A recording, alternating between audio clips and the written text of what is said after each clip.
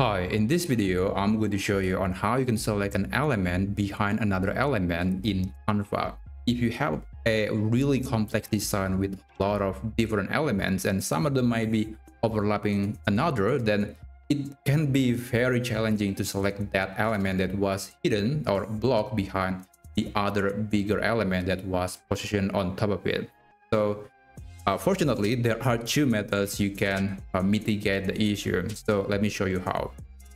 Okay, first I'm going to insert some objects. It could be any object, it could be any image. It will work on video, shapes, vector graphics, etc. I'm going to insert some elements just to show you on how you can select them, even though they may be positioned at the back of the other object. So I'm going to insert this triangle, circle, and square. Now I'm going to change the color. Let's say the triangle is going to be red, the circle is going to be green, and the square is going to be blue. And let's say I'm going to put this element, they're basically blocking one another. So as you can see, I cannot click on the triangle, nor I can click on the circle. I can only click or select the square. Now, one way to click the other elements that was hidden is you can press and hold the Control key on the keyboard. If you are using Mac, then it's going to be the Command key.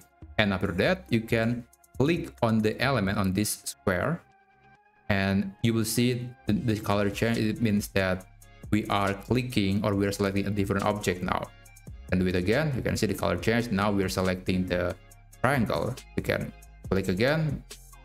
It was the background, but now we are circling back to the square, and then we go to circle, and then eventually triangle. So that's one way to do that, but probably this is not very easy because we cannot see what is being clicked, although it's very useful. But I still don't think it was intuitive for a lot of people, and that's why I do recommend to use a different approach.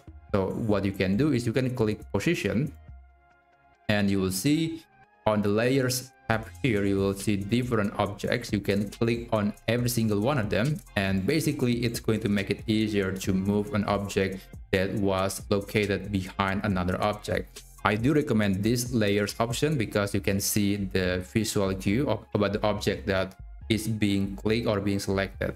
But anyway, that's exactly how you can click an object behind another object in Canva.